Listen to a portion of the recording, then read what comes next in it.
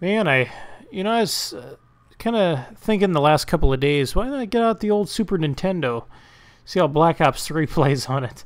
Hey, what is up, guys? This is Bo, or Carl Hunga 712. Today I'm bringing you some Black Ops 3 on the last-gen console. I did end up buying it for the Xbox 360 to play with Lauren. You'll see her name here in the background, Yamaha Racer. We end up doing some work here on Safeguard on Combine, which of course I hate this fucking map. I don't understand what everybody's infatuation is with this map, Combine. I've never enjoyed this game. I think after the probably second or third game of the beta, I absolutely hated this map, but it seems to be everybody's favorite next to Nuketown, which I also cannot stand. Like I said, I think you guys are going to like the gameplay here. I dropped just about 50 kills. We end up going 2 rounds here on these guys. I do some sniping, I do some pistol work, I use the VMP. I figured today I'd do kind of a new series with you guys here, talking about certain games or just maybe some things that are going on in games. You know, it's what I really think about that, basically. Or tell me how you really think about that. So I figured like I said, I'd bring out the old gen. Man, I missed the 360. I came back and I was playing some of the older Call of Duties because I'm trying to get some footage on MW2 to do the Road to COD 2016 stuff. And God, I missed the controller from the Xbox 360. I don't know about you guys, but man, I missed the controller. Just I think the controller just fit in my hand perfectly. I also love the way the trigger stops also work. I can fire my pistol so fast on the last gen, but obviously graphics-wise, this isn't anywhere near the Xbox One or the PlayStation 4 at all, as you guys can see here. One thing I'll say is that like when you get into the map, basically the lighting's a lot different. Basically, you know, the maps almost remind you. It's not that they're necessarily just rotten. I mean, of course, you know, compared to the next gen consoles, it's definitely not anything close to it. But it's almost like they couldn't add the proper textures and things in. And I know memory capacity and just RAM wise, the Xbox 360 is an old console. It really is. It can't handle, you know, the new stuff. I was just kind of shocked when I started playing this, how truly poor the graphics are on this game. Just because, I mean, you go back and you play Black Ops 2, you play Black Ops 1, you play MW2. You go back and play. Excuse me, guy. You go back and play some of the old Call of Duties, and it just graphically, I think they're superior to this game, and it's just kind of surprising, you know. But like I said, first off, the graphics, if you're expecting next-gen graphics, obviously you're not going to get it. And this is a good example right here with Combine.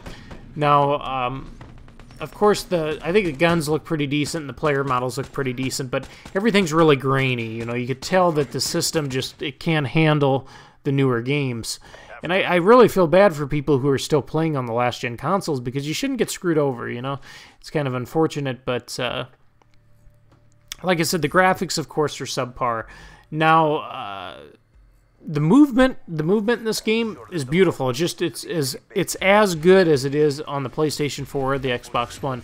Very smooth, very crisp, very Titanfall-esque type of movement, just like in the next-gen consoles. So very, very smooth. So you don't, you know, if you're expecting like choppy or glitchy stuff, not at all. It's, like I said, it's very smooth. This game handles very well.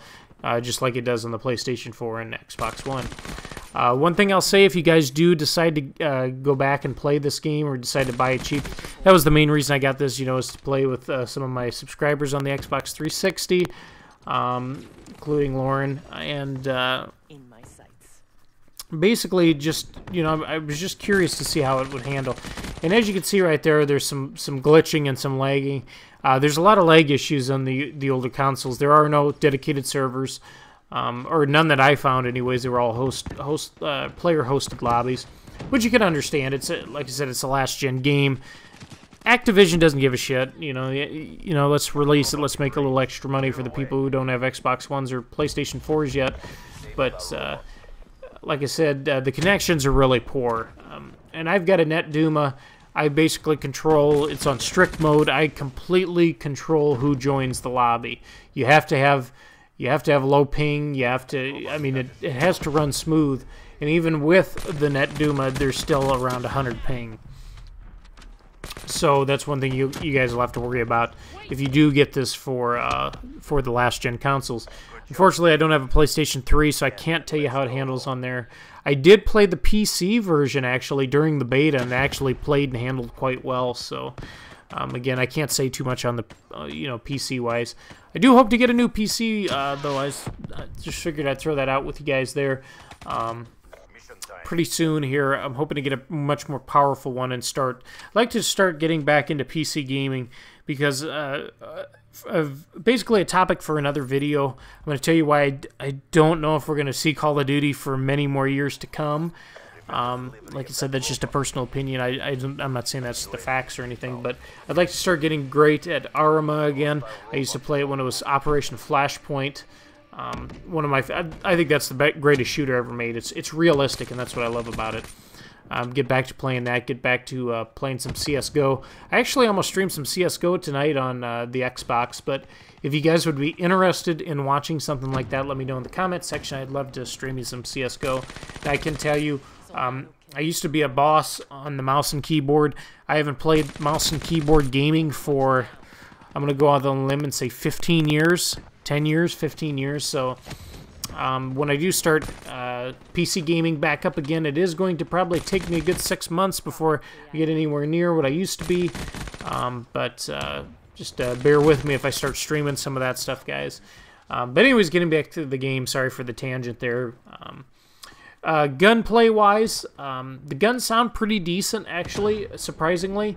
I noticed, though, that a lot of the guns really don't have a whole hell of a lot of recoil. Once in a while, you'll see the gun kick up a little bit. But for the most part, these guns are pretty laser beam-like. Which, of course, who doesn't like an easy gun to use? I mean, we kind of all do. Kind of all enjoy the easy guns, but... like I said, I'm only like a level 14 or something, so I hardly have anything unlocked. The snipers actually feel great in this game. I actually prefer the way the snipers feel on the 360, but of course that could be just because of the controller. I just love the 360 controller, the feel of it. I just thought it was a lot easier to handle, to aim, everything like that. Like I said, the trigger stops I really preferred on the Xbox 360, because you really don't have trigger stops on the PlayStation 4, and I play flipped, so I use actually the right and left bumpers compared to the triggers, so I do play a little bit differently that way. But anyways, like I said, the feel of the game's great. The guns, they sound pretty damn good. One of the big issues I have with the last gen Black Ops 3 is that the game doesn't always run at 60 FPS. A lot of times it runs at something lower than 60 FPS. And you'll notice that quite a bit. I don't know if you'll notice it so much in the recording here, but just the feel of the game at times, not all the time, but at times it feels kind of clunky and it's kind of glitchy a little bit. And again, that's just due to the hardware just being so outdated. It struggles handling the new what would you call it? The new requirements for the game. It's not meant for it. It's just not meant for it. But like I said, otherwise, I do think the game is worth picking up on the cheap if you can afford picking it up. I think I bought it for like $20 or $30 from Nebraska Furniture, and like I said, I've been very happy with it. Unfortunately, you know, I think it's getting to that point now with the new game. I'm just starting to become more.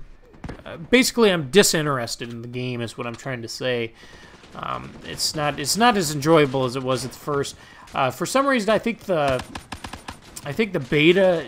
I don't see one of the guys I watch, one of the YouTubers I watch, and you know, check out his channel if you've never heard of him, or if you've never checked out his stuff before. Grade A content. He's a very smart guy. His name's Oven Baked Muffin. He always does the review on the game every year, talking about netcode and how much lag input and things like that are in the game. And basically, the beta was almost flawless. I mean, of course, it's not flawless, but it was basically we were getting back to where Call of Duty was during COD 4 MW2. very low input lag and things like that, and basically the game ran really smoothly. And I remember he was saying in his comment section, because he would like to make a video of the final version of the game. I don't know if he ever will, but he was saying in a lot of the comment section that once they started patching the game, it's almost like they just threw all that out the door, and there's a lot more issues. There's quite a few more issues with the game, especially with the input lag and stuff. So I think I'm just getting, like I said, with this game, I think I'm just getting frustrated with it. Some of the nonsense. I think that's pretty natural with Call of Duty. Like I said, the game's fun. It really is. There's a lot of nights where you get on and, like I said, everything's working for you and the game's really fun. And then there's some nights where, you know, people are lagging all over the map. They're glitching through doors, shit like that. They're two-shotting you with a gun that takes 5 shots to kill. You know, and of course there's nothing I can do about that. There really isn't. I mean, even with my Net Duma, there's still going to be lobbies that lag sometimes. It's just the way it is. It's just the facts. But like I said, all in all, I think this last gen's definitely worth buying, especially if you have friends that you like to play with and things like that. Like I said, I do recommend picking it up on the cheap. It's a fun game. It kind of brought me back to Black Ops 3 a bit here. You know, picking this up for something different. It really did. It was fun. It was different. Like I said, the graphics compared to next gen or, you know, the new consoles, they're nothing like, you know, the graphics are nothing like that. But I still think it's worth picking up. It's fun. It's different. Like I said, the maps look different. It's almost like you picked up a different game, I guess. Even though it's the same game, it's different. You know, there's different aspects of it. Like I said, the controller, if you love the Xbox 360 controller, you're going to love it. Like I said, the movements are crispy. There's actually quite a few people online. I never really struggled finding any matches. Of course, you don't have league play. I don't know, zombies-wise, I don't think you have many maps. I know we last gen gets the first DLC map pack, but I believe that's it, unfortunately. And like I said, you just have your normal game modes, TDM, Domination, Hardpoint, Search and Destroy, Capture the Flag. You've got your hardcore modes. You've got Safeguard on here, obviously, that we're playing. So you can definitely find matches. And like I said, if you're looking for just something different, if you enjoyed the Xbox 360, the way the game handled, you know, I definitely recommend giving it a go. And I figured I'd do these kind of off-the-cuff commentaries. Let me know if you like these type of things. I actually really enjoy these, where, you know, I kind of talk about a topic. Like I said, you know, let me know how you really feel is basically what I'm going to call it. Just letting you guys know how I feel about the last gen console. I figured I'd do it with Call of Duty, maybe too, just in general, COD 2016, talk about that, kind of how I feel about it and what I think to come, or whatever, what I'm predicting will come of the next Call of Duty. But that'll be it for another video. Sorry I didn't do a Throwback Thursday again for you guys. I was going to do one for Watermelon since it was his birthday. So happy birthday to him. Unfortunately, I couldn't get any great gameplay. He wanted to see a Ghost upload for Throwback Thursday. So hopefully this next Thursday I can do a throwback for you guys and for Watermelon again here. So, you know, unfortunately, I know a lot of times people think you can just hop on and you snap your fingers and everything works out.